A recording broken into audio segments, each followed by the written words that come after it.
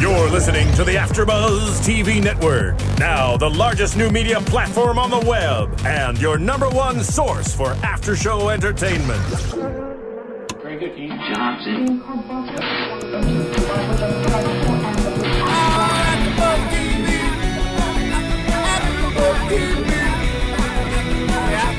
From the AfterBuzz Studios in Los Angeles, California, and streaming live on Ustream, this is AfterBuzz TV for Jon Benjamin Has a Van. We'll break down tonight's episode and get you all the latest Jon Benjamin Has a Van news and gossip. If you'd like to buzz in on tonight's show, you can buzz us at 424-256-1729. That's 424-256-1729. And now, picking up where the show leaves off and the buzz continues, it's AfterBuzz TV for Jon Benjamin Has a Van.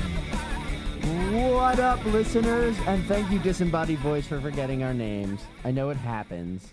And I know, I'm sure you're sorry. They're not very common American names. They're very hard to remember. Right. Like, yeah, that's true. Especially Jax has all of 7 letters total. I know. Some people have first names longer than that. I know. Mine is actually Hindi. That's why it's really hard for Americans. As you can see, because we're all on camera. Yay! Illusion Anyway, of movement. Anyway, folks, I'm John Barrett. I am the host of this here program. With me, as always, is Greg Goodness. Yay! Right here to my right. A and person. Mr. Jack Waz, The man. sitting by himself. Yay. Because he's sad and alone. I'm not being a jerk this week by going to a Transformers screening. Oh, that's right. That's why you missed last week. Yep. Transformers. I had to sit through a Transformers 3. 2.5-hour toy commercial. How was it? It's fun. Cool. Was Jon it- Benjamin has a van, and we have a podcast about it, folks. I like that. Yeah, Let's we stick talked with about that. We talked about how we liked that last time. Oh, so you actually remembered. Yeah, I remember and things. I just forget everything. Sometimes I remember things. So I just want to also, hey, everyone out there in listener land, sorry that Wilfred's playing on the screen. That's fine. Yeah, you guys We'll should be check that show out fine. if you haven't already. Yeah, we do a podcast about that as This well. is cross promotion right now. Ah, Exactly. copy that. So it's not a mistake. It's clever marketing. That's what it is. Nice. Bravo. So this week on Jon Benjamin Has a Van. Ruffy the Pigeon. Oh, God. I want to see a full Ruffy the Pigeon sketch. Me 3. Just an ass pigeon walking around New York. I mean, is there like a nice pigeon? I know that they try to like, sort of sugarcoat them on Sesame Street with Bert and Ernie and all that, but most pigeons... Bert and Ernie are pigeons? No, like Bert really likes pigeons. Yeah. That's his thing. Really? I don't remember that. Yeah, that's totally Bert's like... Oh, wait, I thought it was Ernie. Doesn't he like birds? Isn't that his- Ernie has his rubber ducky. That's it. Bert Yeah. is like pigeon crazy, which I guess is supposed to prove what a dick he is. Which says something about pigeons. What an odd couple. Yes. Yeah, really. They share a bedroom. I'm so happy they're putting on Mob Wives right now. This is awesome. Oh, sweet. Anyway, I love the opening of Jon Benjamin's first little segment where he's got the mic up to about his nose. It took me like pretty much until the very end of the skit, like the opening, to realize what was going on there. Oh, To God. understand that he had it at his forehead. Just all the weird mic jokes they do every episode are just so terrific. I love how they play with the fact that it's zero budget. Yeah. Like they conscientiously make the choice to make it look as terrible as possible. Yup. It's pretty amazing. And Pretty in that, damn we find amazing. beauty. Exactly. Man, the one thing I noticed this week, well, I noticed a lot of things, but the thing I noticed most, Jon Benjamin really hates babies. Yeah. He hates them so bad. I mean, we started, I think that, yes, that is what Jon Benjamin hates, is crying, whiny babies. I think the episode where he drives through the Stargate and hits the kids, and kills kids to begin with, by the way, but then has the line, Biological offspring bring unhappiness to us all.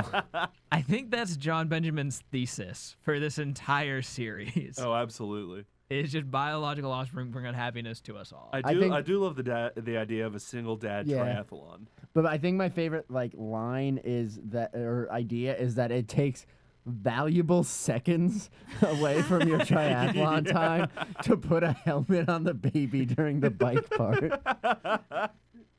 Raising the question, do you really have those seconds to do you spare? really want to give those up? I love the adorable little raft that they have to tug them in. Not a very safe raft for a baby. Not at all. By the way. Which I guess they raised that point, right? But Yeah. let's see. Jon Benjamin is a lonely guy too. That's the other thing I took down. Oh, the woman coming up to you- him. I'm very, very lonely right now. Are you hitting on me?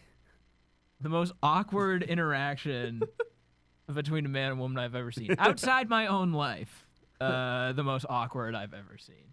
That's basically every encounter that I have with a woman. Are you hitting on me right now? That's my Greg impression as opposed to my Jon Benjamin impression. Yeah. They're very similar, only my voice isn't as silky smooth. No. So we go from them basically trying to kill babies as many ways as possible. And the referee explaining it's basically a half Iron Man with a baby. I can't help but GD. feel that ties into a 2.5 Men joke somehow. Yeah. Probably, yeah. 2.5 Iron Mans and a baby.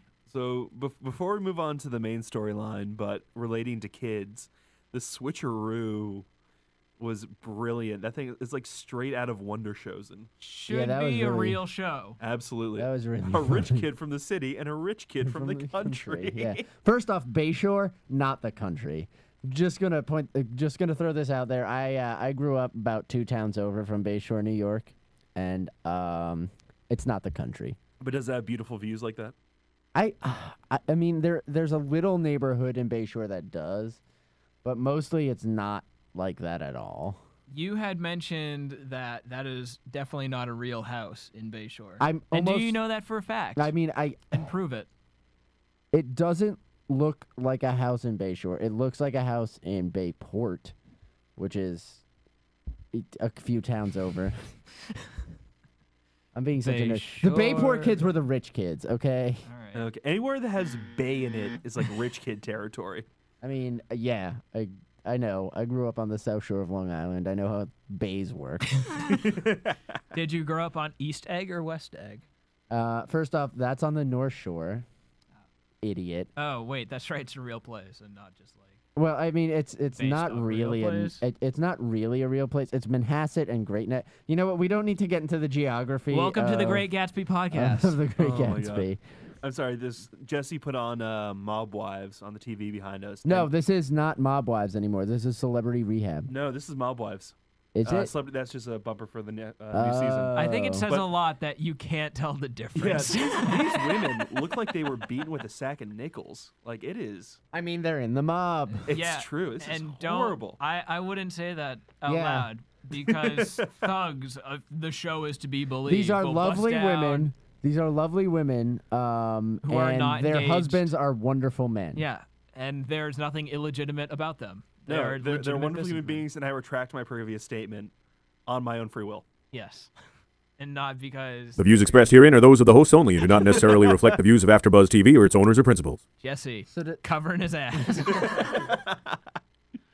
He's gonna like the mobs burst in, and he's just like, "Whoa, man! Didn't you hear the disclaimer? Didn't you hear it? I played it." So back to the show. And the main storyline, we have Jon Benjamin driving his van. Before we get to the main storyline, there was one more segment, and they did a weird format thing Right. where they did a brief segment like the Triathlon Dad. Then they did Shame on Me, bringing back from the other segment. I like the idea of Shame on Me a lot more than I like the actual execution of Shame I on Me. like this one a little bit better than I like the previous one. I liked it more, but It's- it's not quite there yet. Yeah, I guess. The one moment here I'm gonna nerd out again is how do they've established this world where there's a camera team following Edward Sheath, and they follow him into his own session, and somehow they get a close-up of the doctor. Wait, what? Never. Oh, because there's like two. Well, there could be two cameras, right? I mean, I guess. Yeah, There's guess. a lot of logical things that don't quite work in Jon Benjamin. Like when he Yeah. travels through a star door, it hits kids. Yeah, but they're in Area 54. So they're all coked up and in Area 51. The one thing that I am gonna pull that, like, I agree that it's not like my favorite bit that they do, but the one thing that I am gonna pull from Shame on Me is suppress success. God damn it, you fucking asshole. Which is gonna be, I feel like I should get that engraved on wood somewhere and hang it up in my room. Just have it as a Greg, as a collar piece tattoo. That's gonna be my Christmas gift to you. Please, dude, if you got that for me for Christmas, like, you could never do wrong by me again. I'm not sure if it's better than the Archer telegram I sent you. Oh, yeah. Those of you out there, maybe I can bring it in as, like, show and tell for next week or sometime. Maybe when we do the Archer podcast, maybe. Yay! But Jack actually sent me a telegram, which I didn't know existed anymore. That was a quote from Archer. It said, Tyrannosaurus, stop, Merry Christmas, stop, love. Ajax is success. Ajax is success. I can't quote it directly, which shows what a terrible fanboy I am. Jerk. Yeah. But, yeah, Jack gets good presents. So all you on AfterBuzz, hit him up for presents. I will give you guys the AfterBuzz TV exclusive. How about I'll give a mystery present to the first person to call in. If we have, Ooh. yeah, I'll give a mystery. I will ship a mystery gift to you if you call in. If you call in. That's a good offer.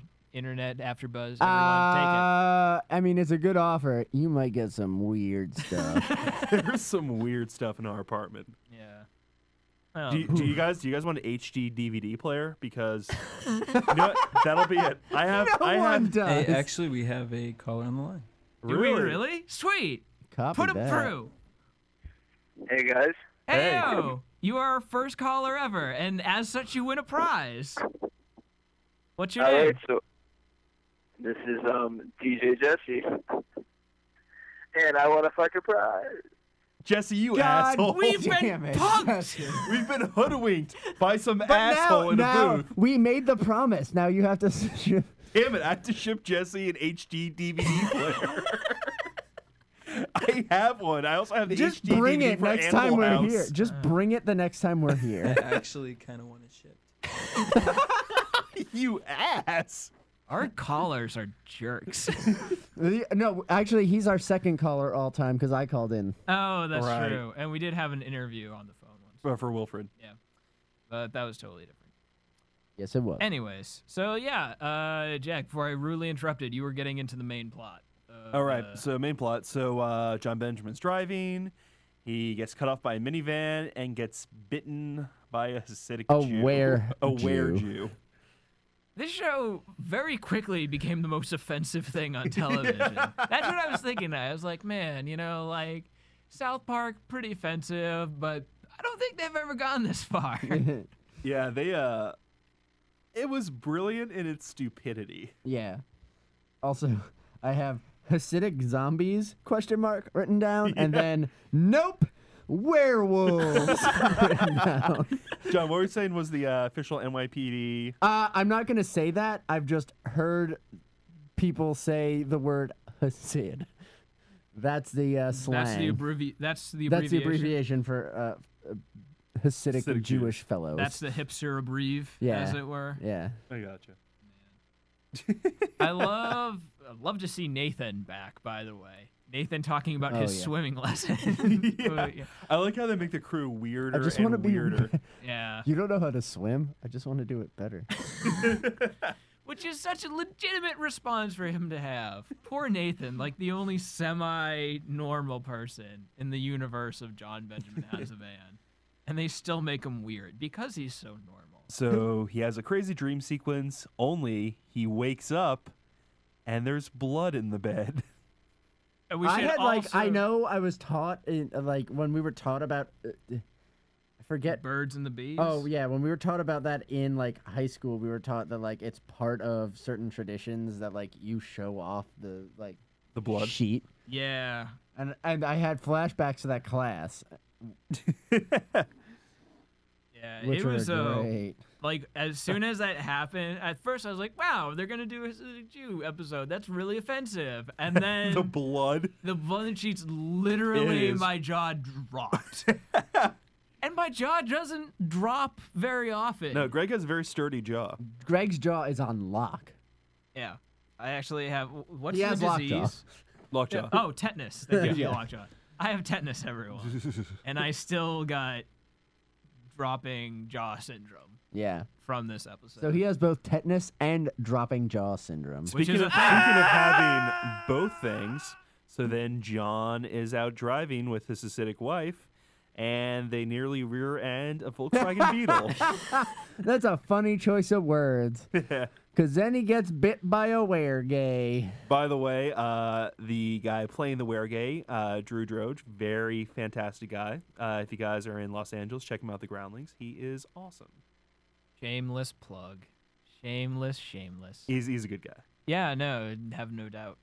He was good on the Also show. fights He played a Funny. really good weregay, so. He's a fantastic weregay. Very convincing.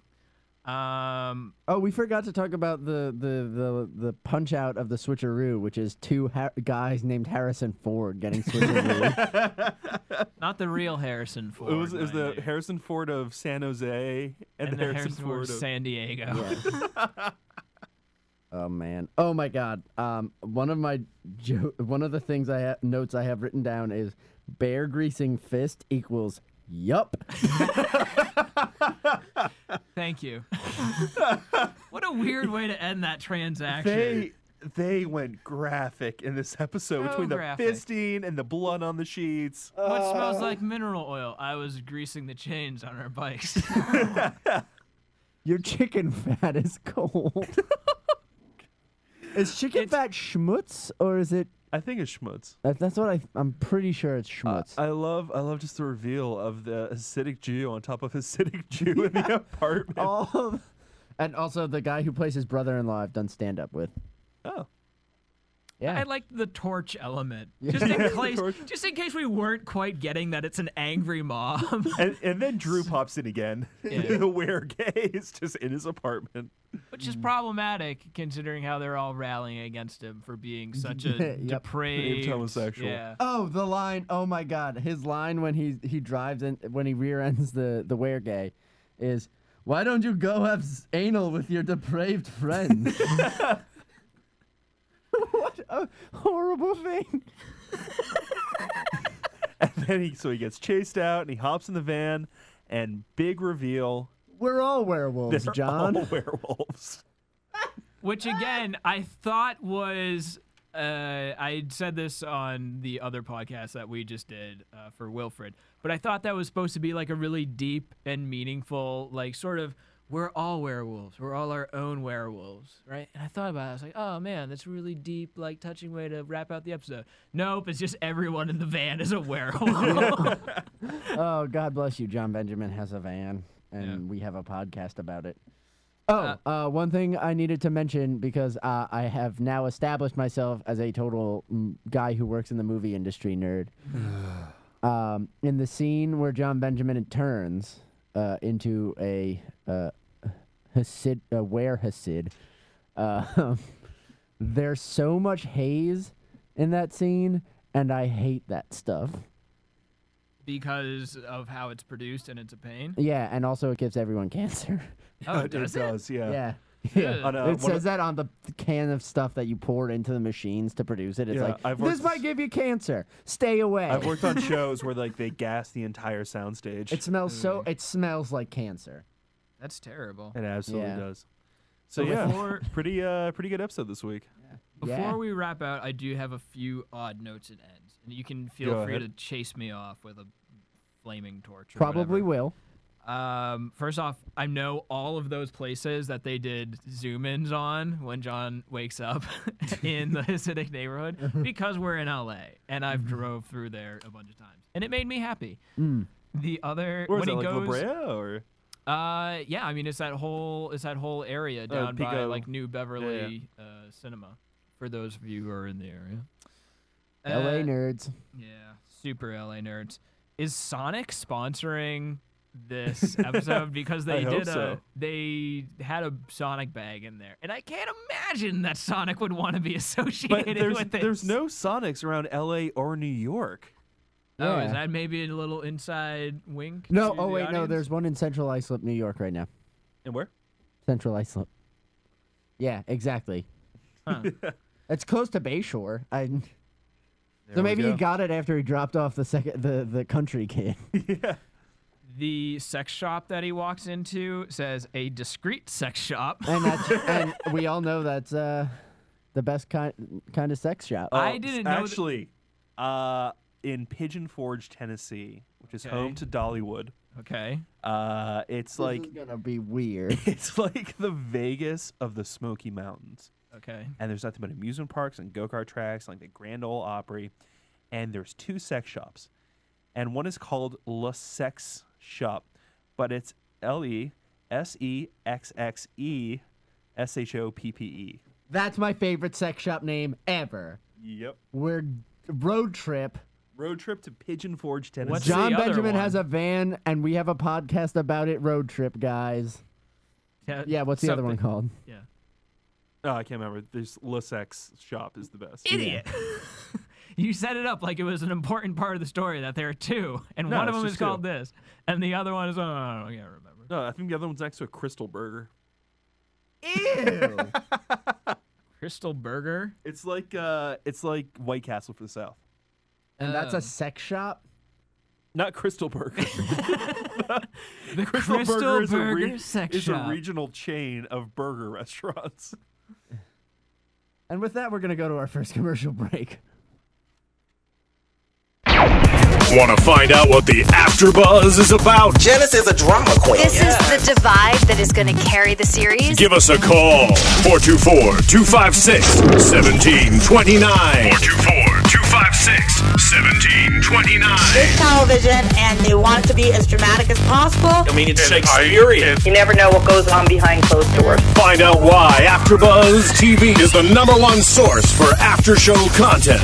Now, in the eyes of Jimmy, Nucky is a villain. 424-256-1729. 424-256-1729. I mean, who would you guys rather hear that from? Your husband or your best friend?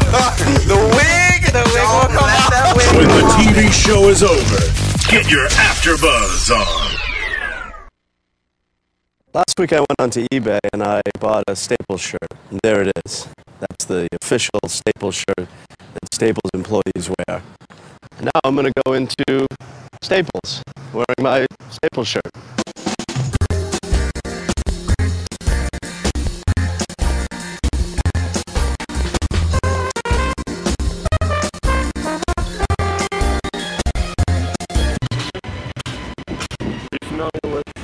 I don't work here. Don't work here.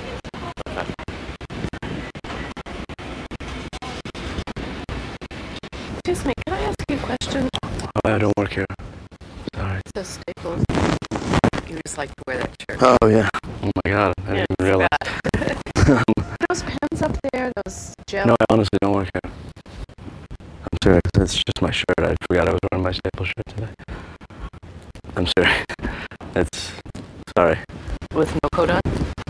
Yeah. Just looking around. Sorry. I don't buy your act. What can I tell you? I wish I worked here.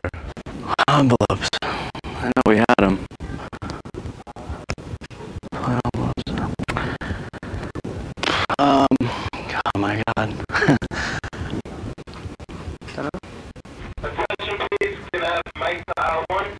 Are these the largest CD things you have?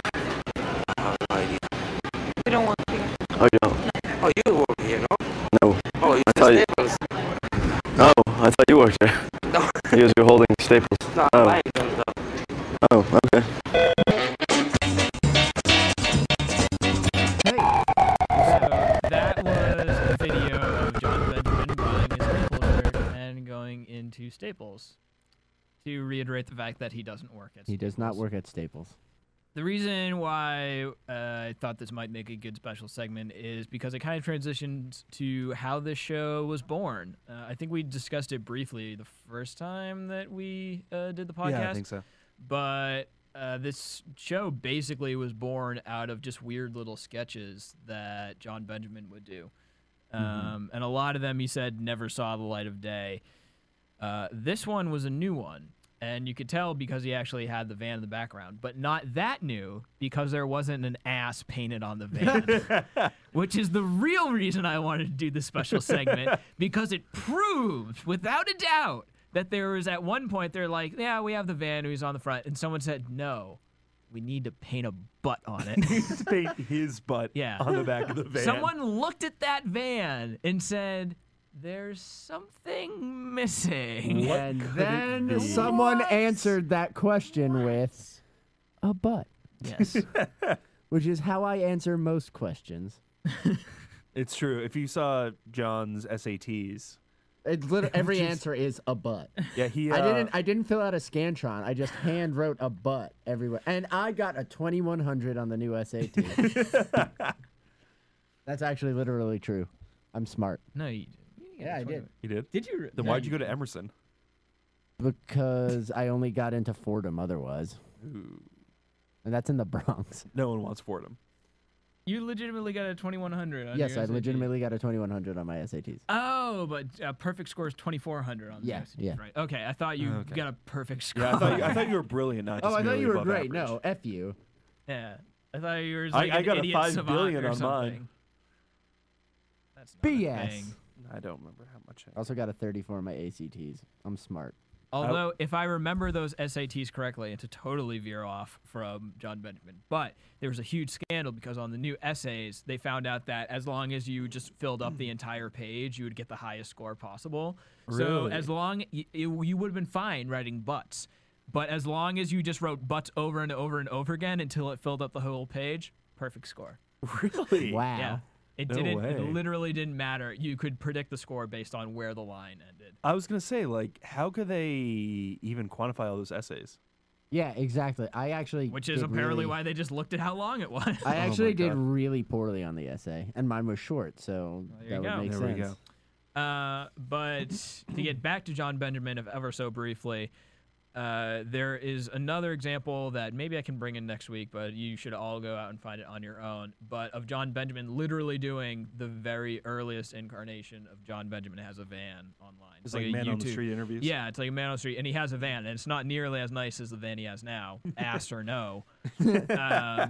But it's sort of the birth of Jon Benjamin Has a Van. So just a quick little reminder, this is where we came from, and this is where we're going, as it were. Where we'll go to. Oh, Awesome. and also, really quickly before we go, the woman says, I don't buy your act for a minute. Which could either mean she thinks he really does work at Staples and she doesn't buy that he doesn't work there, or she's really aware that she's being punked and just doesn't go, oh, where are the cameras? I think she thinks he actually works at Staples. Yeah, I sort of think that too. Okay. I like Sorry. to explore all We possibilities. should track her down as a special segment next week. Yeah. Great. Do that, Jack. Yeah, John, you know everyone in New York. You can find her. I mean, she's probably in California somewhere. Maybe. I thought they shot most of this in New York. Really? Yeah, I thought it was pretty sure most LA of this was based. shot in New York. Interesting. All right. Predictions. Predictions. Spooky. And now, your AfterBuzz TV predictions. I predict that Ed Helms will be on next week's episode and Well. have a big thing of peanut butter. Who doesn't predict that You're about every confusing. show? I'm confusing this Wilfred. with Wilfred again, aren't I? Yeah. You are. What Uh, can we expect from Jon Benjamin? I predict that we're going to see more of butts on vans. And Jon Benjamin's going to annoy people in the street. Here's a question. Do you think that they can ever get more offensive than what they just did? Oh, I definitely. dare them to. I would love to see that. I would love to see that as well, just because, you know what? Why not? Absolutely. Absolutely. Which is funny because that's a production company. Oh my God, we can both sign off the same way. If only you didn't say anything. I know. The show and the Wait, podcast. we can do it in 3 seconds. Ready? Okay, 1, 2, 3. Absolutely. All right, but I'm going to give a legitimate sign-off. Thank you for listening, listeners. On behalf of Jack Waz, Greg Goodness, DJ Jesse Janity, the man, myself, John Barrett, I'd like to thank you for listening to Jon Benjamin Has a Van, and we have a podcast about it. And tune in next week for more. Same bat time, same bat channel. From producers Kevin Undergaro and Phil Svitek, engineer DJ Jesse Janity, and the entire AfterBuzz TV staff, we would like to thank you for listening to the AfterBuzz TV network. If you have questions or comments, be sure to buzz us at info@AfterBuzzTV.com. And you can find us on Facebook or follow us on Twitter by searching for AfterBuzz TV. See you later. The views expressed herein are those of the hosts only and do not necessarily reflect the views of AfterBuzz TV or its owners or principals.